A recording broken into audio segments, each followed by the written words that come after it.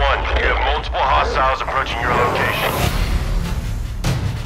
His name is Atriox. The whole damn Covenant couldn't contain him at the height of their power. That's what you're up against. And all you've got is one old ship and half a crew to staff her? We need to run as far and as fast as we can.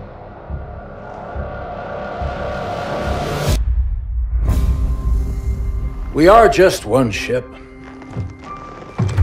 And an old one at that. But here we are. 30 years past what anyone could ask of us. Our war is gone.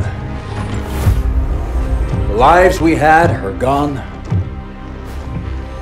The worlds we knew have moved on. And now, all that we may have left are those standing beside us. And the duty that defines us. Battle after battle, fighting side by side. Together. Where you see half a crew, Isabel, I see family. I see home. And that is always worth fighting for.